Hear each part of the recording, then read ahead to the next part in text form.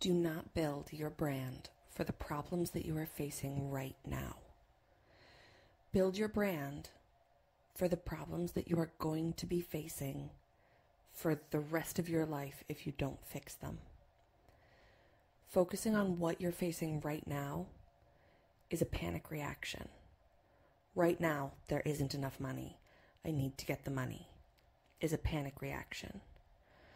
Right now, I don't have enough clients. Nobody knows where I am. I need to fix that right now, is a panic reaction.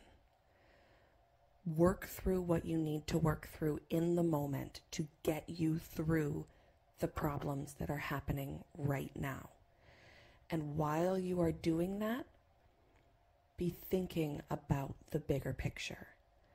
That is how you build a real, lasting, long-term brand that can grow with you.